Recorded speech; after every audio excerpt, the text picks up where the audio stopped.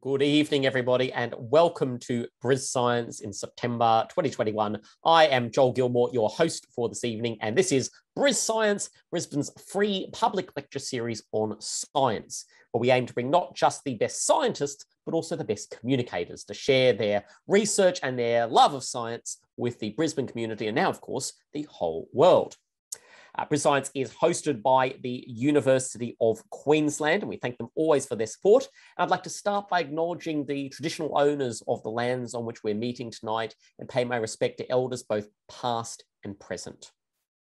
Now, we are on Zoom tonight, so when the time comes to ask questions, we are going to take them in two ways. One is over the Q&A feature through the Zoom chat. And you can just type your question in there and we'll get to it as quickly as possible. The other is over Twitter. So if you want to tweet us questions, you can use the hashtag BrisScience and we will pick up those questions as well. So there'll be some time for those questions at the end of the evening.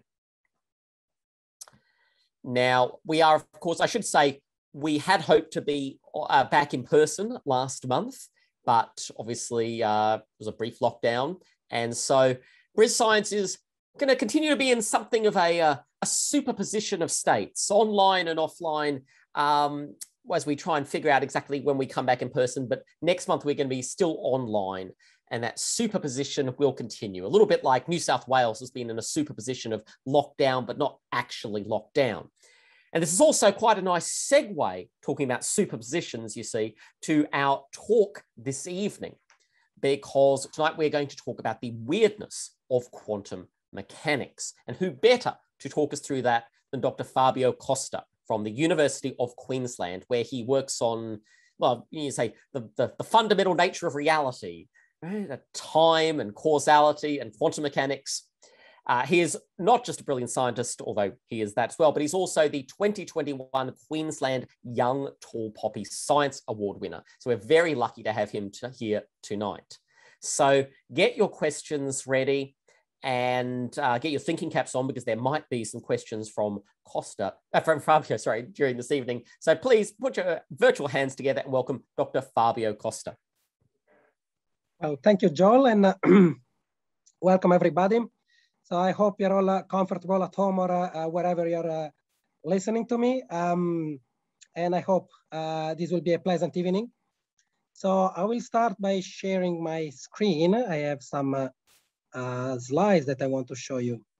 Okay, so tonight I would like to talk to you a little about some part of my work, as Joel said, on quantum weirdness. Now, when I was preparing this presentation, I was thinking, so what actually do people think about when they hear the word quantum? So I've been in this business for quite a while. So for me, it means certain things. And I know that it's been going around quite a lot in the past few years. And so what I did was I jumped, as we do these days, on Google search. And if you search for quantum, you always find some weird artsy, sciencey things, but not very clear what's going on. The first picture is actually the one that makes sense. It's atoms, so that has to do with the quantum. But all the rest is a lot of artsy stuff. Very, very nice to look at, but not really clear what's going on. And so I thought maybe I can take the occasion to a little talk about quantum. So that will be the first part of the title, will take most of the time. But before starting, I thought maybe I can ask the audience, instead of just relying on Google search, I can ask the audience, what do you associate the quantum with? So if you feel like, you can go and click the chat option. And if you want to write a word or a couple of words that maybe it's what you heard, in what context did you hear about quantum mechanics, or what do you think it relates to? So, well, there are a few small stuff. Okay, that's it's very good. The quantity of something, that's very nice. So yes, the answers start to come through. Quantum leap. the thing that lie between, oh, that's beneath the matter, superposition, how the world works below the atomic level, philosophically contradictory, the science of the very small. Okay, so we have a few recurring themes that come up. Spin, a cat in a box. Okay, that's what I was waiting for. There is always something to do with the cat when we talk about quantum mechanics. Counter logic. So there is probability. Okay, that's very good. Definitely quantum mechanics has to do with that. Yeah, if anybody has, so this is just a very short overview. Interesting, crazy small stuff in steps, stuff beyond my understanding. Okay, we'll try to bring this stuff a bit closer to everybody's understanding tonight. So maybe I will stop it there. You can keep posting things. Interesting, nobody wrote things like computers, which I thought would be the most popular quantum thing these days, because, well, Australia and a lot of countries in the world are spending a lot of money on computers, on quantum computers. But yeah, so it seems that most people coming here are really interested in the more science part more than in the technology part. And that's actually what I want to talk about. Feynman, well, that's nice. Okay. All right, so before we get into that, maybe I can introduce myself. So my name is Fabio Costa, as you heard, and I work at the University of Queensland. So where do I come from? From my voice, well, apart the fact that it's a little broken tonight, but you can understand I'm not native to Australia. So I come from, if we look from a world perspective, from the point of view of Australia, I come from that little square over there. If we want to be a bit more precise, I spent my first few years in Milan, which is famous for its cathedral and its breaded meat. And there I did my undergraduate studies. And in 2008, I moved to Vienna, which is famous, of course, for its cathedral and its breaded meat. Well, then after 2014, I was a bit tired of cathedrals and breaded meat, and I moved to Brisbane. And I've been working here ever since. And so what have I been doing? So I've been doing all this time. So as I said, I was doing my undergraduate studies in Milan, and in Vienna I was doing my doctoral studies, so my PhD. And well, if I want to say what my work is about, maybe I can quote a little movie clip. Do you guys just put the word quantum in front of everything? So that's pretty much what my work is about. It's putting the word quantum in front of stuff. And if you go through the titles of works that have been published by me and colleagues, you will find the quantum computers, quantum simulation, quantum cryptography, quantum entanglement, quantum reference frame, quantum space-time, quantum causal structure, all kinds of things you can imagine. We just try to shove the word quantum in front of them. So then, of course, the obvious question is, what is quantum? What is it all about? Now, the word itself is simple to explain. Quantum means the smallest quantity. So if you think that you have some amount of stuff, for example, you have sand, the smallest quantity of sand, it's a grain of sand. And the idea of quantum things is that things in nature are not just divisible forever, but they're made of smallest quantities. And we can best describe this using the example of light. So take a simple torchlight and shine it on a screen. You will see a nice spot of light. And of course, you can imagine to dim this light. You can make it dimmer, and you can make it dimmer, and you can make it dimmer. And one will think that you can always make it dimmer, that you can always have a little less light without switching off completely. But it turns out this is not true. At some point, you cannot make it dimmer anymore. And at some point, you will just start to see individual spots of light of a fixed brightness appearing on the screen. So you will see a spot of light, a spot of light, a spot of light. And that is what we call the quantum of light, or also the photon. So that's to say that light doesn't come in, cannot be at an arbitrary brightness, but there are some smallest individual packets of light. And by the way, do you know how we know that this is a photon? It's because it's traveling light. Yeah, it's luggage. Okay, so right, so that's the idea of the word quantum, the smallest quantity. Now this is not really new, and by itself maybe it's not so weird. So ancient Greeks thought about it. They thought that things are made up of atoms. Now atoms we know are not indivisible, but the idea that things are made up of granular stuff is not that new. So to get a little more into what actually quantum is about, I will start to introduce some experiment, very simple one. So the experiment uses a beam splitter.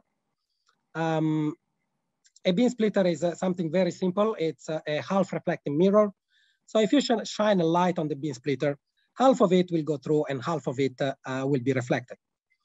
But now what happens if we dim the light enough to go to the single photon level? So a photon arrives at the beam splitter, what will it do? It's the small quantity of light, so it cannot break up and go half up, half down.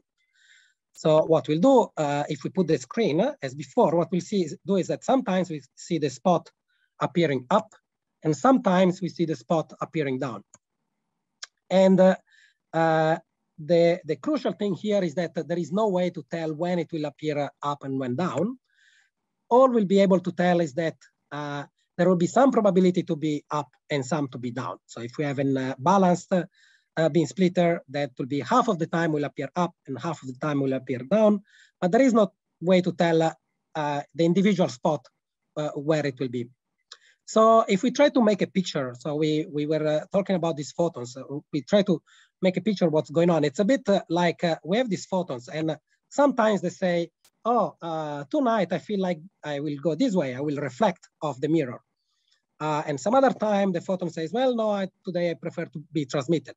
So this is a little annoying for physicists because we really like to have things under control. We like to think that nature is made up of is run by laws, and we can always, in principle, tell how things are going to be.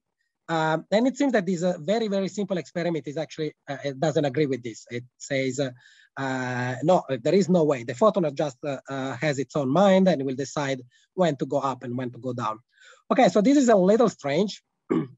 However, that's not really yet to the core of it. And so to get to the core of it, I will introduce a slightly more complicated experiment, and it's nothing really mind-blogging. So we take two beam splitters. They work exactly like the one I've shown before. And we also take two mirrors. So these are just fully reflective mirrors. And what this arrangement does, which is called interferometer, it's simply when you shine a light, the first beam splitter splits the beam in two, and the purpose of the two mirrors is to bring the two beams back together. And now, of course, the question is, what happens if we dim the light again and we go to the single photon? So now we have the single photon, and we know that each beam splitter can, with some probability, can send it up or down, one way or the other way. And so now I can put to you a question. I will give you three options. So we will not use the chat now. So let me first read the possibilities, and then we can pull up a poll. So we can, I can give you three options. So one is that so the question here is where on the end screen will the photon end up? So it can be up or down. And the three possibilities will always go either up or down, so that each photon will definitely know where to go and will be always up or will be always down. Or the other option is that, as with the previous beam splitter, will be either up or down with equal probability. And I also give a third option that maybe something new and completely unexpected might happen. So we can run a poll now. So if we can set the poll, and I guess we'll have around a minute to get through the poll. So the answers are going through. So I assume there are some, there might be some physicists in the audience. So the physicists might know the answer, although to be fair, the answer is not really unique. But there is one answer that I that I will claim is the right one. So we have 73 answers in. Apologies. So okay, I will take just a moment of break, waiting for the polls to come in.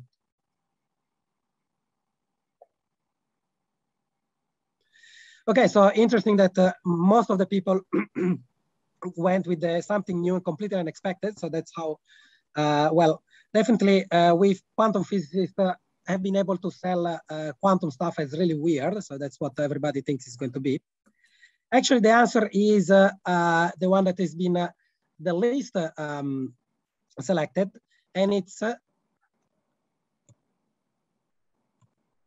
definitely up or definitely down. Now, to be fair, this really matches with the last one, because this is really weird. And why is it weird? Because, well, if you consider the picture we had before, that at each beam splitter, the photon has to decide to go up or down. And then at the next beam splitter, we'll decide again to go either up or down. Well, we would really expect that after the second beam splitter, it will just either go up or down with equal probability. But that's not what happens. Now, to be fair, this really depends on how you set up the interferometer, but it is possible to set it up exactly as I'm saying, to have all the photons after the second beam splitter to go always up. And now this is really the weird thing. That's really insane. So how does the photon know that they have to go always up? And so that's why we like to say that quantum mechanics really plays with our notion of reality.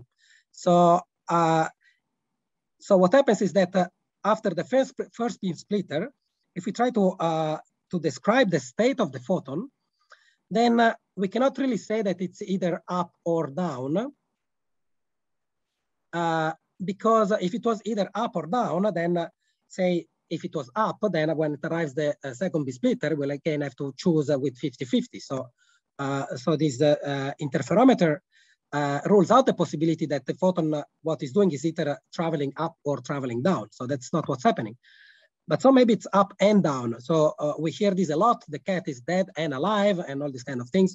But that's not quite right, because if we measure the photon the first time, we will either see it up or we will see it down. We will never see two photons or a photon up and down. That doesn't actually make sense. So what's happening? Well, physicists write it like this, up plus down. And what does this plus mean? It's not your ordinary plus where you sum up the number. That's what it's called a superposition. And essentially it's just a way to say, well, you know, this is just a quantum thing. We don't really have any ordinary intuition way to say what is going on. So in a way, there is really a new kind of reality that is not this or that, it's not this and that. It's this superposition that, which, yeah, that's something that it's really hard to describe in other terms. Now, that's probably, perhaps this should be as much as we should say about quantum superposition, but I would like to offer you a little extra thing if you like to watch it. So that's the most math that there will be in these slides, because there is both the sign plus and the sign minus. So essentially, a way we can describe what is going on is that we have different possibilities, like the photon reflected, the photon transmitted. And when they're in superposition, then they can sum up with the plus or with the minus. So here we have these four possibilities. So reflect, reflect, or reflect, transmit, transmit, transmit, transmit, reflect. And if you do the math, what turns out that there is one minus sign here. And so when there is because here we have a plus and here we have a minus. So these are the two options for the photon going down.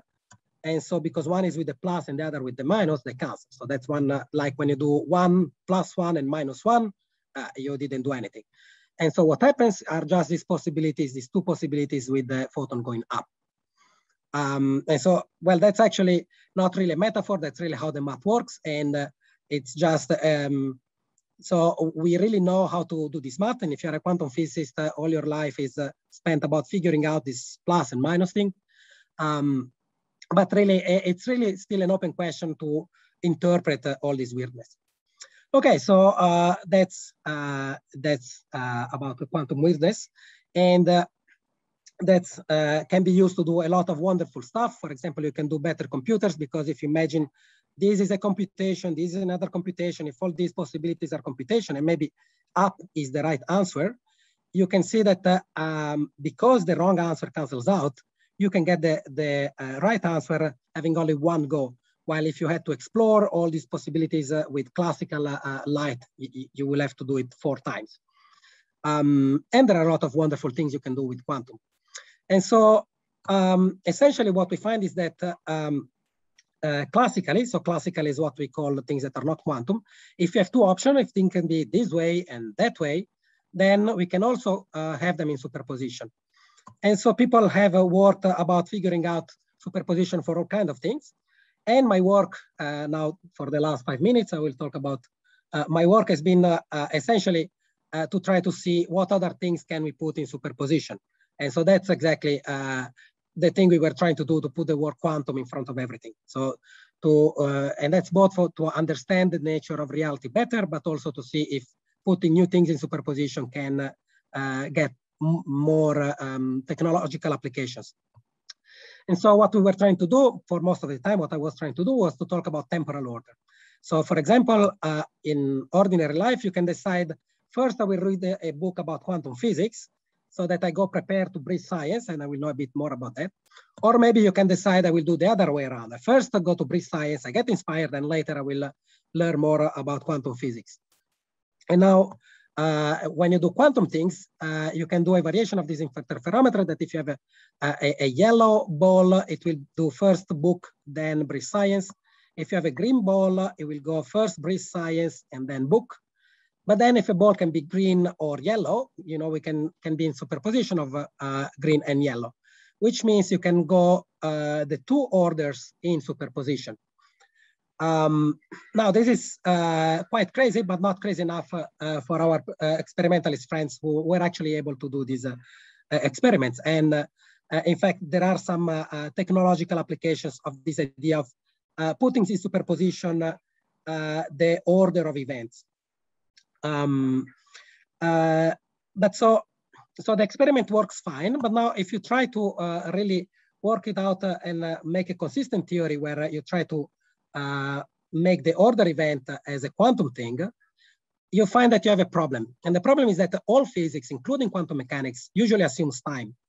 So assumes that things evolve in time. So you will have at the first time your system in some way, the second time the system in some other way, at the later time it's yet another way. And even for quantum things, that's how it works. You will say, maybe it starts in your particle in a position, then later it's a superposition of up and down, and then later is in some particular place again. But you always have this time setting up the, you have some clock that tells you when your state is. And so what we did is, so my main work is to come around this problem. And so what I work with is a new approach, not only to quantum physics, but to physics in general. So I try to do physics in a way that doesn't require this time ordering. And to give you just a glimpse how this works, instead of describing things as evolving in time, we imagine that we have some, we can pictorially think that we have some laboratories where you can observe things happening, and you can also interact with systems, but your laboratories don't have clocks. You don't know when things are happening in the laboratory. And so you have the experimenters in the laboratory can see things happening, can see the state one way, the state another way, but a priori, you don't know which one was going before and which one was going later. And so in this way, you can actually describe superposition of causal order. You can describe much crazier scenarios than the experiment you have seen before. And as a spin-off to this research, something we published last year, you can actually talk about time traveling. Now, time traveling per se doesn't necessarily have to do with quantum. We don't really know if it's possible. But now with this new approach, we can actually at least describe time traveling, which is not possible if you're stuck with having to describe things evolving one time to the next time. And so if you're interested in this story, you can Google my name and time traveling. The story was very popular, so you can read some more. And so that's about all I had to say for tonight. So thank you for your attention. I hope you enjoyed the presentation. And now I think we'll be ready to take some questions. Thank you so much, Fabio. So I tour de force through quantum mechanics and time travel and causality. So now is your chance for everybody to ask some questions in the Q&A. Anything you've ever wanted to know about quantum mechanics, causality, cats. And of course, we will be back next month. So make sure you head to the BrisScience website, Facebook page, or Twitter mailing list, sign up, and we will send out all the details. And then hopefully we'll be back in person in the not too distant future, if all goes well. All right. So we're starting to have a few questions come through here and on Twitter. So the first question here from Jan, Fabio, who asks, how does this fit with entropy? Very interesting question. I assume all this is the last part about superposition of order, because the first part, quantum, fits quite well. There is a quantum notion of entropy, and it's not too different to the classical one. But yes, so when you remove time, then it's actually not very clear what to do with entropy. So in principle, entropy is a measure of the order of things. So you can have things that are more ordered or less ordered. And this still makes sense even if there is no time. So you can have one laboratory that looks, say, at the kangaroo, and the other looks at the other kangaroo, and they can decide which one is more ordered and which not. In that case, they look kind of the same, but you can imagine one of the pictures is much more messy. Now, what we don't know is how does the arrow of time fits with this picture, because the usual story is that the arrow of time, so what allow us to tell what comes before and what's later, is given by the increase of entropy. So we see things becoming more and more disordered, more messy as time increases. But now if there is no time to start with, then it's not really clear even in which direction to start to look. So this is actually a very interesting question. We're working on it.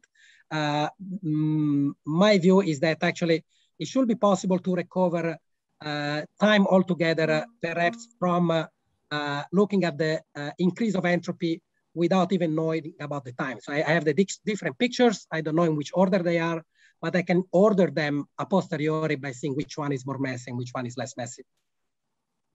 Right. I got a question here from Jack, who asks, what is the largest object that quantum mechanics applies to, like your light bouncing experiment? There is no known limit. So as far as you know, quantum mechanics applies to absolutely everything in the world. The problem is that it's not so easy to create superposition states like I was showing in the interferometer. And the reason is that superposition states are very fragile. If you interact a little bit, then essentially will be destroyed. So the largest objects, now if I'm, so the record for the largest objects that have been put in superposition is held by the laboratory of Markus Arndt in Vienna. So they got very famous when they put buckyballs in superposition. So these are molecules made of 60 carbon atoms. They went much farther after that. So they went above 10,000 atomic units. So I think they probably went a little farther after that, but that's more or less where we're sitting now. Around the objects that are as heavy as 10,000 atoms can go through an interferometer as the one that I've shown. But really, it is a matter of technology and not of principle, as far as we know. Yeah, interesting stuff. Very deep questions coming through here. Anonymous asks, can you comment on quantum effects in nature, for example, in chlorophyll? Right. So I think this refers to some work that has been done trying to see if some natural phenomena has preeminently quantum features. So there are split opinions on that. So there is quite a lot of work, but I don't think there is really a final decision. Now, the point is really everything we see around is quantum. There isn't anything that is not explained by quantum mechanics. If you want to explain why objects hold their shape, for example, and don't just fly around in million bits, you need quantum mechanics. If you want to explain things like stars, like the sun, how it burns, you need quantum mechanics. So, and if you want to explain photosynthesis, you really need quantum mechanics. However, you don't need specifically to refer to the weirdest part of quantum mechanics, like superposition, as I was saying. And so there are some works that suggest maybe actually you do need it, that when a photon hits a part of the leaf, and then its energy is transported to other part of the leaf, it's so efficient because it goes in a superposition of different paths. The jury is still out. There are some works that suggest that, and other works that say that's actually not what's going on. Thanks. And this is all very, it's either good or bad for me, because that was very much my PhD topic, Fabio, looking at quantum mechanics and biological systems. So, you know, bringing back some memories, the good and the bad of being a PhD student. Okay, got a question from Brian.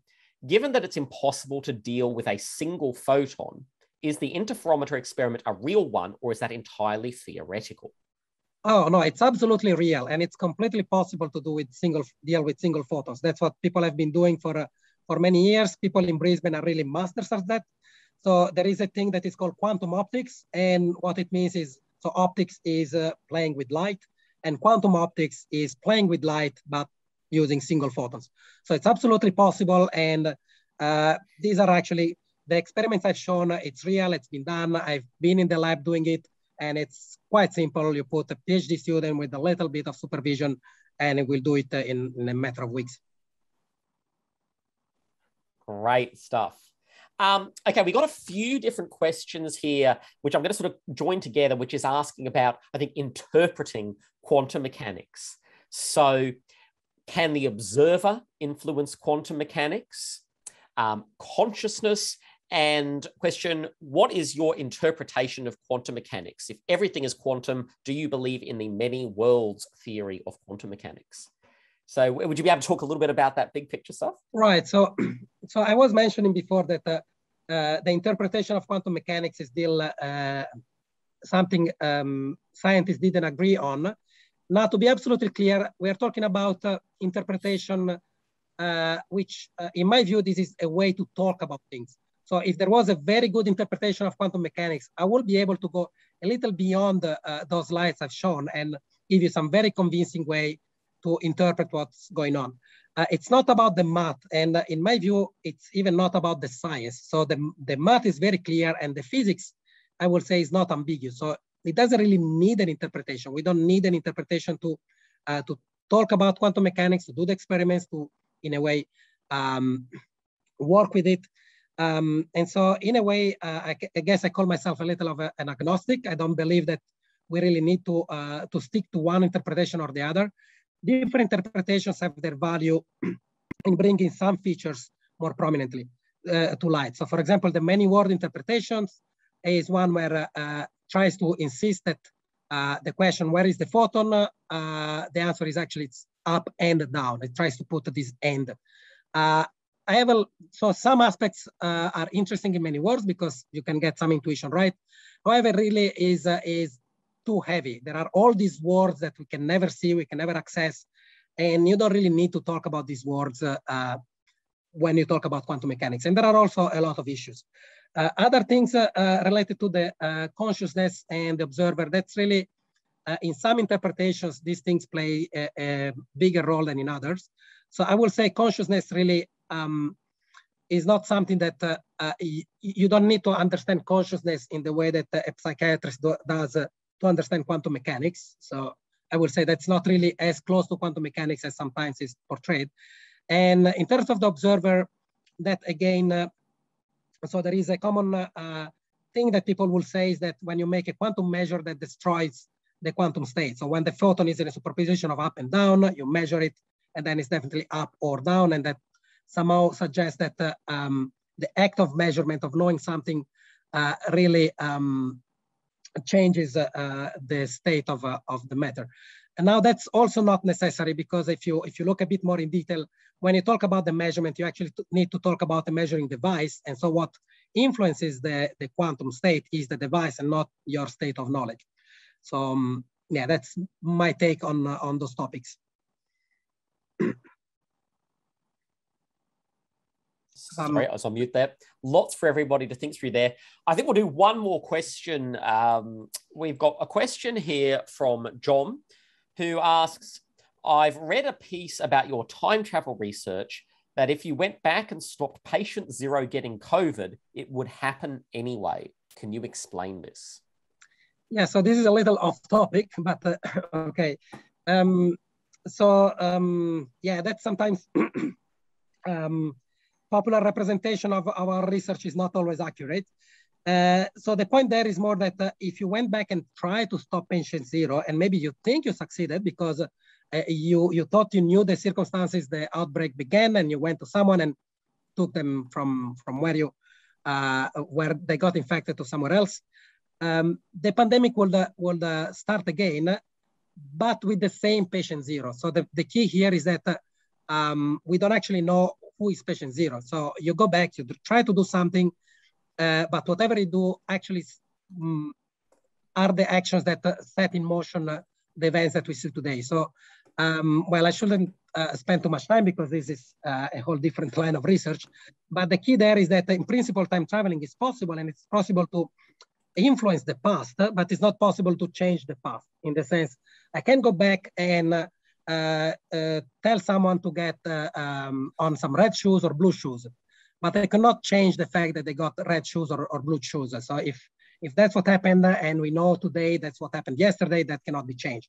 I can participate in the story when I travel back in time, and everything ends up being logically consistent, which is very difficult to grapple with, and that's why we need this different formalism. But you cannot actually change the past according to our model.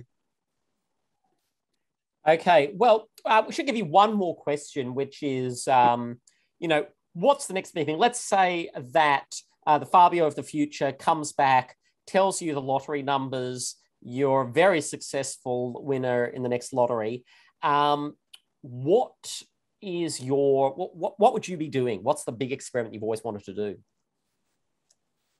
Oh, okay. So this is not a time traveling question.